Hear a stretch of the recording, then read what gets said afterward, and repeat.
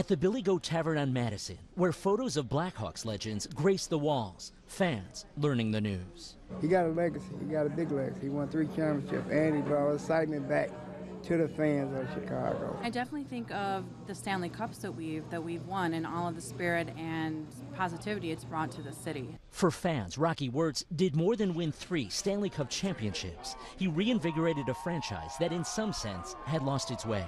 You had the most iconic players in team history, all estranged from the franchise, from the late Tony Esposito to Bobby Hull.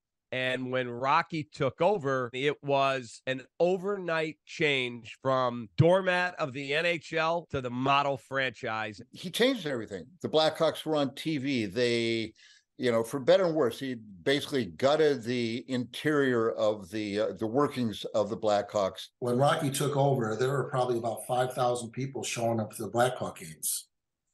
And since he took over the Blackhawks, he brought Chicago 3 Stanley Cups. Wirtz's tenure was not without controversy. Last year, he apologized for comments related to the team's handling of sexual misconduct allegations.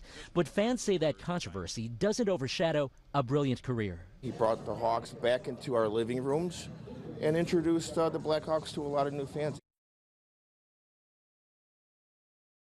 Watch breaking news on YouTube. Subscribe to ABC7 Chicago Eyewitness News.